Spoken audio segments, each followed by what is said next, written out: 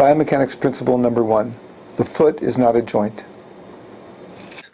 In all congenital and developmental deformities of the child's foot, there are at least 2 segmental deformities that are often in rotationally opposite directions from each other. It's as if the foot was wrung out. Each of these individual segmental deformities must be identified and managed individually, yet concurrently. Take this analogy of wringing out the water in a towel. Turn our hands in opposite rotational directions.